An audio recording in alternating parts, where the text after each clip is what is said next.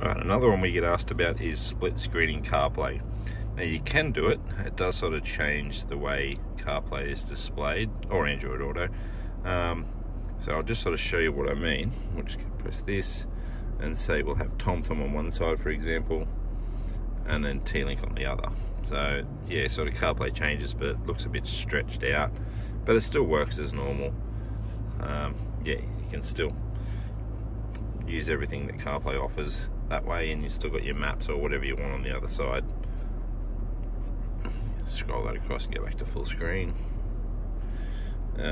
Just say, for example, you wanted CarPlay and your auxiliary camera. So we'll just hit this and we'll have CarPlay on this side.